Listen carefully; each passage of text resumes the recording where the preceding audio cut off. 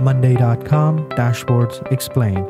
Hi guys, in this video, I'm going to be explaining the new dashboard feature that you can add into your boards on Monday.com. So let's begin. If you want to use Monday.com, then click the link down in the description below to get yourself a free trial. So first things first, what you're going to do is sign into Monday.com. And once you've signed in, go into your workspace. So over here, you will see all of your boards. Now, before I begin, let me explain what a dashboard is.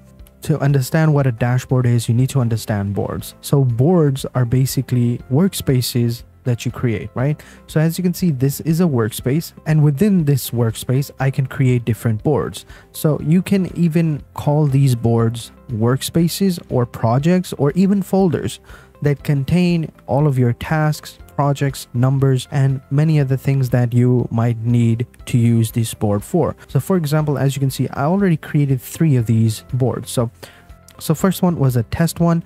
Over here, you can see I basically added a couple of things, a couple of tasks, and then we have the automation one. Over here, I added more items. And then I had the YouTube auto channel in which I added even more details. So as you can see, they all have their own functionalities and you can go ahead and use them, right? Now, what is a dashboard? These are simple boards, and then there's the dashboard. The dashboard is going to be a board which will contain all of the information on each of these boards in a single workspace. So for example, if you wanted to check out some of the videos or the statuses on some of the videos or your tasks, what you'll have to do is just simply come into each of these boards individually, check them out, right? Then change the board and check on the other one, and then the other one, and then so on and so on. If you have the dashboard, what you can do is just simply click on the dashboard, and then you can view all of the statuses or numbers on all of your tasks. So let me show you how you can add it, and it's very simple. So at the top underneath main workspace, you will see a plus icon or an add button.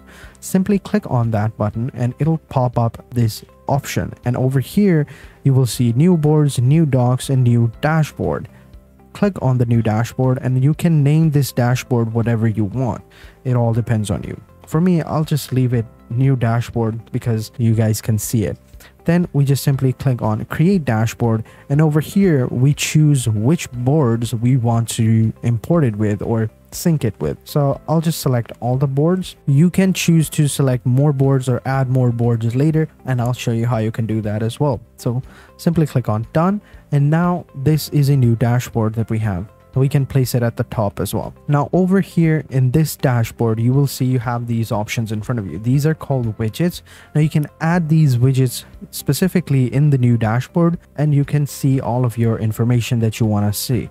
So battery, calendar, charts, workload, numbers, and Gantt, and there are other widgets as well, but these are a few that you can start with. So for now, I'll add a workload widget. It's going to show you a calendar and it's going to show you all the workload. So the circle indicates how much workload has been done on that specific day or that calendar. So over here, this is a person. As you can see over here, we have 2 items within January 27 on W26, and then on W27 we only had 1 item, but over here we had at the bottom, which were unassigned, we have 4 items.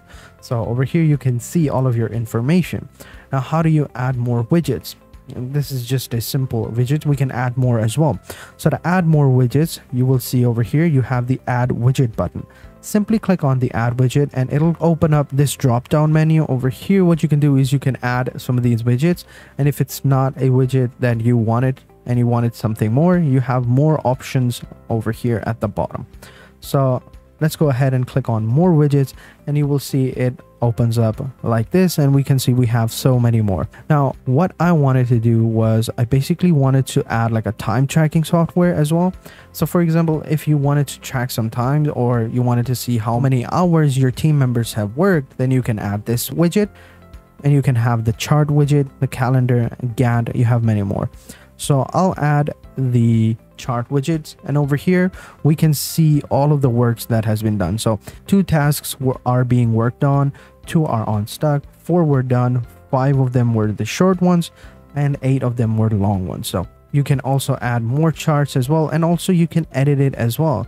Now at the top you will see you have two options, either view and edit. If you click on the view button, you will only be able to view them. You can't edit these boards, you can't change their size or names or stuff like that. But if you click on edit, then you have the option to edit them as well. You can make them bigger, smaller, wider.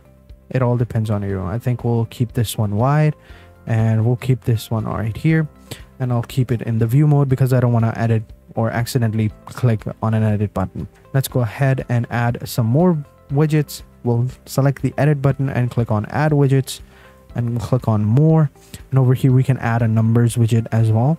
So basically this will show us how many numbers we have, so depending upon what type of bar you set, right? So this is a sum.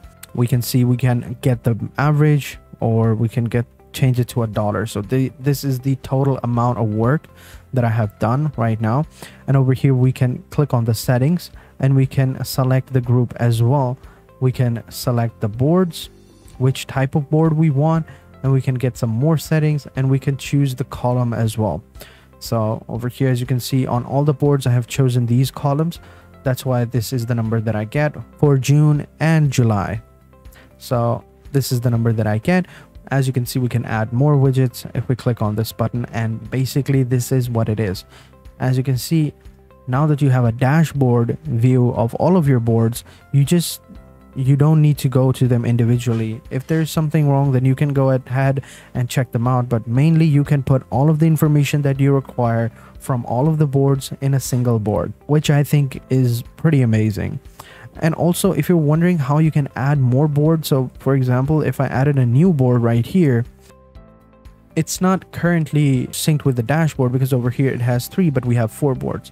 So we just simply click on the boards option, and over here we can just simply select the new board and click on done, and that board will also be selected. And over here, as you can see, we have more tasks available now. So this is how you do it, and it's very simple, guys. So if you want to use Monday.com, then click the link down in the description below to get yourself a free trial.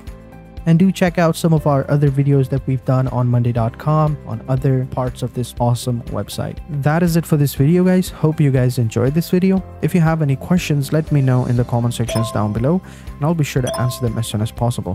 So having said that, I will catch you guys in the next video, and until then, take care and goodbye.